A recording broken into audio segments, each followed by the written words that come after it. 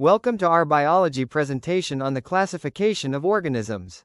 Today, we'll explore how scientists classify living organisms into distinct groups, helping us understand the diversity of life on Earth. Let's dive into the fascinating world of biological classification.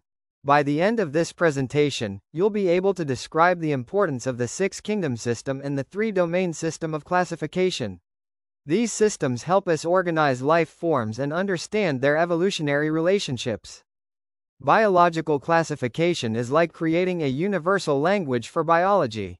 It allows scientists to organize organisms based on shared characteristics, making it easier to study them, avoid confusion in naming, and trace their evolutionary history. In the past, life was simply divided into two kingdoms, plants and animals.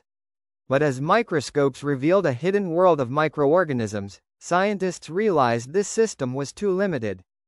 To better reflect the diversity of life, the six-kingdom system was developed. It includes archaebacteria, eubacteria, protista, fungi, plantae, and animalia. Each kingdom represents a unique way of life.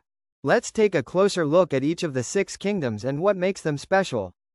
Archaebacteria are ancient organisms that thrive in extreme environments like hot springs and salty lakes. They're genetically distinct from regular bacteria and have unique cell membrane structures. Eubacteria are the everyday bacteria we encounter. Some are helpful, like those in our gut, while others can cause diseases. They play vital roles in ecosystems and human health. Protists are mostly single-celled eukaryotes. Some can photosynthesize, while others ingest food. They move using cilia, flagella, or pseudopodia. Protists are incredibly diverse and often serve as the foundation of aquatic food chains. Fungi include molds, mushrooms, and yeasts. They have cell walls made of chitin and store food as glycogen. Unlike plants, fungi don't photosynthesize, they absorb nutrients from their surroundings. Plants are multicellular organisms that use sunlight to make food through photosynthesis. Their cell walls are made of cellulose, and they store energy as starch. They're essential for life on Earth, producing oxygen and food. Animals are multicellular, eukaryotic organisms. They don't have cell walls and rely on consuming other organisms for energy. From insects to humans, animals are incredibly diverse and complex. Beyond the six kingdoms, scientists also classify life into three domains: archaea, bacteria, and eukarya. These domains reflect fundamental differences in cellular structure and genetics. The three domains are archaea, bacteria, and eukarya. Let's explore what makes each domain unique. Archaea are prokaryotic cells with unique membrane structures and cell walls that lack peptidoglycan. They're resistant to many antibiotics and have distinct genetic material. Many live in extreme environments, thanks to their stable membrane linkages.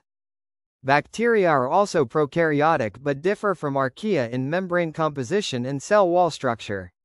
They're sensitive to traditional antibiotics and include a wide range of species, from cyanobacteria to gram-positive and gram-negative bacteria. Eukarya includes all organisms with eukaryotic cells, those with a nucleus and membrane-bound organelles. This domain encompasses the kingdoms Plantae, Animalia, Fungi, and Protista. Eukaryotes have diverse cell structures and are sensitive to antibiotics that target eukaryotic cells. Thank you for listening. We hope this presentation helped you understand how life is classified into kingdoms and domains.